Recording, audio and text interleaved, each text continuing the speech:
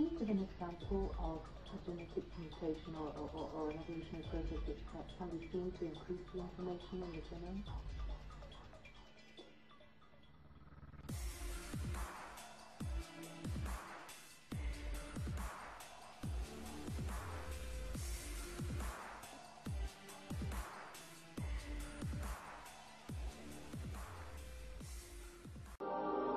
Darwin proposed that all species evolve successively from a common ancestor.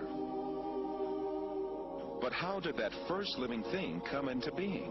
Darwin did not address this question at all in his book. He was not even aware that this point was one of the biggest refutations of his theory. The primitive understanding of science in his day assumed that life had a very simple structure.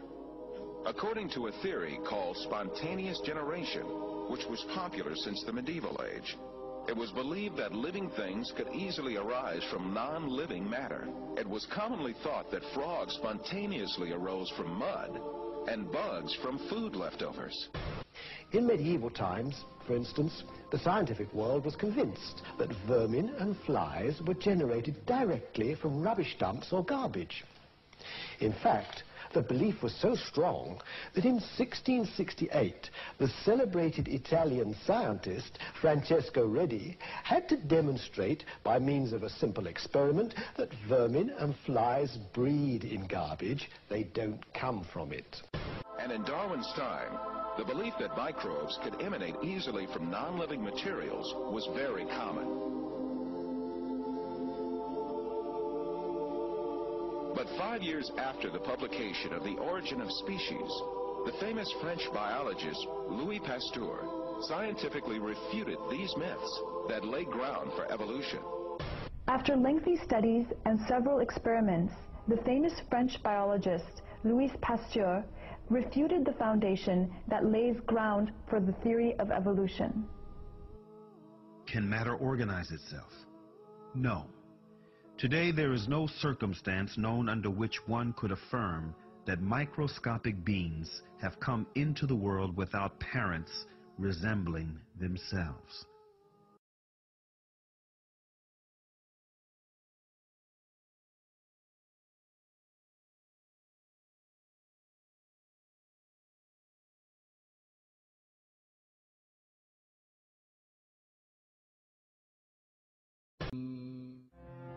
Darwin proposed a single concept as his evolutionary mechanism: natural selection. The title of his book clearly reveals the importance he gave in this mechanism: the origin of species by means of natural selection.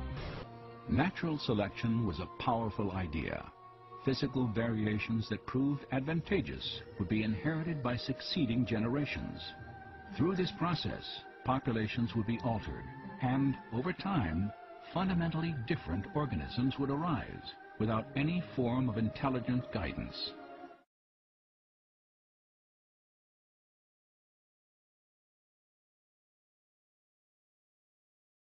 In Lamarck's view, giraffes evolved from deer-like creatures.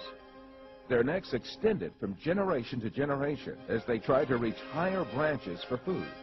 Lamarck also believed that if the arms of the members of a family were cut off for generations, the babies would start to be born armless after a while. Darwin, who was quite influenced by these examples, came up with an even bolder claim. In The Origin of Species, he argued that some bears, while trying to hunt in water, evolved into whales. But both Lamarck and Darwin were wrong. The laws of inheritance, discovered by an Austrian botanist, Gregor Mendel, caused Lamarck's and Darwin's assertions to collapse. It is not surprising that Darwin got heredity wrong. So did everyone else who tried to find an underlying pattern in a surface picture that seems so random and disorderly. But unbeknownst to Darwin or anyone else, someone was busy solving this great puzzle. In the process, he laid the groundwork for the new science of genetics.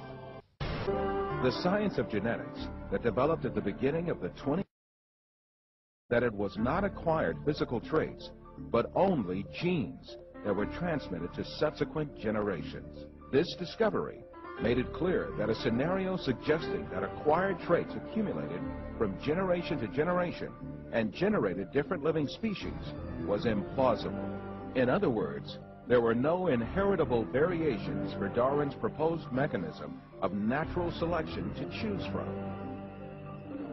Subsequently, the theory of evolution as advanced by Darwin has been collapsed early in the 20th century. All the other efforts by evolutionists in the 20th century could do nothing but only confirm that natural selection had no evolutionary power. Genetic pioneers like Carl Correns and Niels Heribert Nielsen repeatedly emphasized that selection alone doesn't create something new. It only acts as a filter, like a sieve. Just as a sieve doesn't create new tea leaves, selection doesn't create new forms of life or new species. Natural selection is a real process, and it works well for explaining certain limited kinds of variation, small-scale change. We have lots of examples of that, in fact. Where it doesn't work well is explaining what Darwin thought it could, namely the real complexity of life. We have the finch beak, and then you've got the finch itself. A minor change in the structure of the beak versus the origin itself. These are different scales of phenomena. These are different kinds of problems. And the important problem for biology is to understand where natural selection works and where it doesn't, and why there's a difference.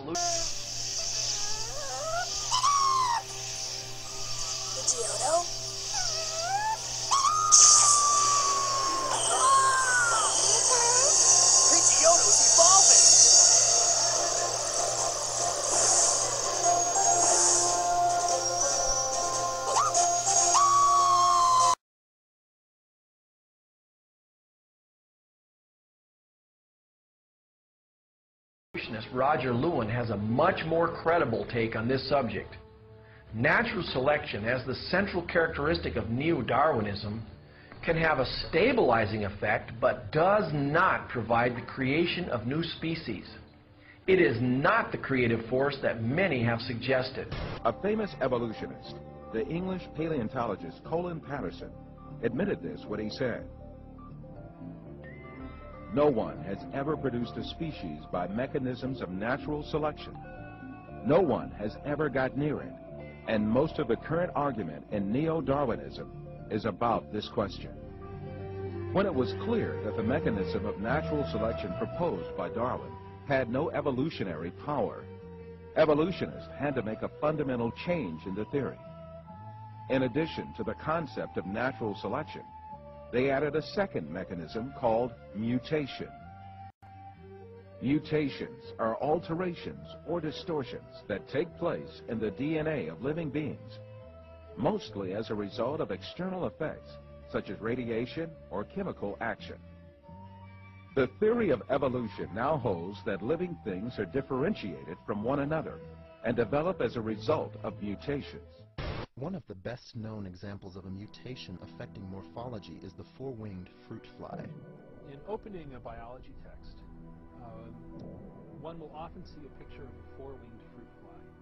Now, as we know, ordinary fruit flies have only two wings. The four-winged fruit fly has not only its regular set of wings, but a second set of wings just next to that. And the caption or the text will say, this is evidence for the process of evolution, that mutations affect the process of development, and you can get anomalies as interesting as a four-winged fruit fly. Well, it turns out that the four-winged fruit fly is actually a very poor example of Darwinian evolution. There are no muscles attached to it, so the second set of wings is effectively dead. The fly is a hopeless cripple. It's kind of like having a small plane with an extra pair of wings tied to its tail.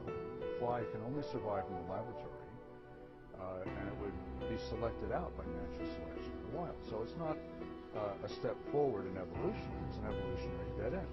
And it turns out that all morphological mutations that we know are either have no effect on the organism at all, no fitness effect, or they're harmful. Mutations are harmful. They can bring about small adjustments in a particular species, but no way are they able to change one kind of creature into another. and other genetic alterations are cited as the mechanisms used by evolution to add genetic information. Problem, they don't. Okay? Mutations lead to a loss of genetic information. All examples of mutations are actually loss of information, even the favourable ones. There is no new genetic information. Claimed examples of evolution in action are actually examples of variation within a kind. Antibiotic resistance, insecticide resistance, peppered moths, all these are examples of rearrangement of existing genetic information or loss of genetic information.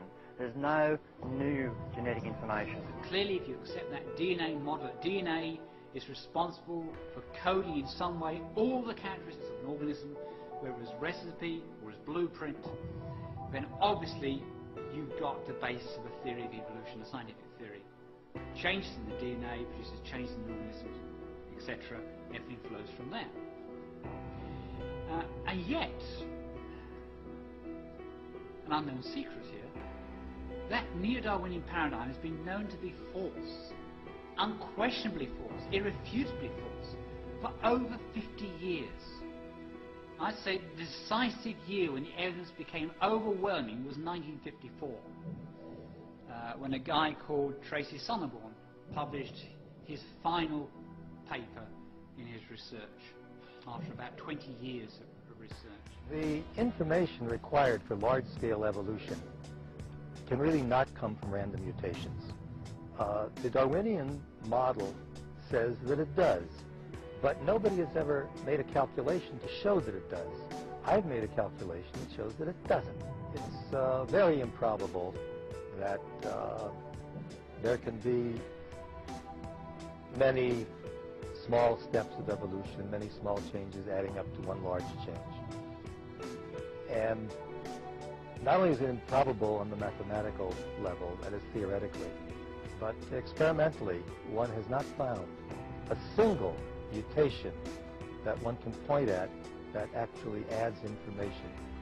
In fact, every beneficial mutation that I have seen reduces the information, it loses information.